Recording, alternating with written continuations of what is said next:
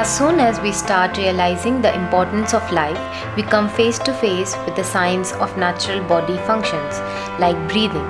The immediate thought that comes next in our mind is the importance of trees around us. But what happens when these miraculous boom becomes a painful disorder? You must be wondering, what does this mean?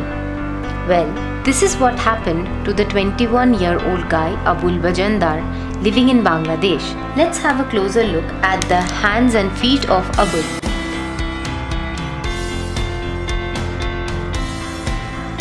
Abul is suffering from a rare disorder due to which tree root-like warts grows in his hands and feet.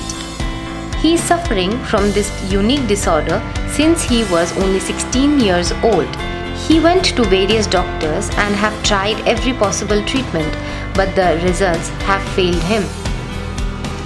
His mother was his sole support during this struggle. She feeds him with her own hands and takes care of him each and every passing second of his life. It was only after he came to Dhaka on January in the year 2016 when his hopes were fueled with positivity by the doctors of Dhaka Medical College, Bangladesh. A team of talented doctors in Dhaka performed this difficult surgery on Abul to provide him with the normal functioning hands and feet.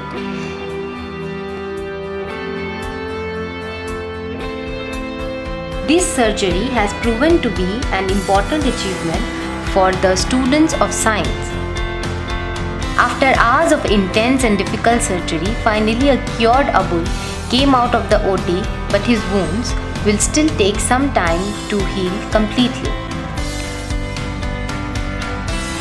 Abul's story inspires one to wonder on the fact that there are many times in our lives that we take our physical functions like moving hands and feet for granted. But then, there are many people in this world who are not even blessed with these basic gifts of nature.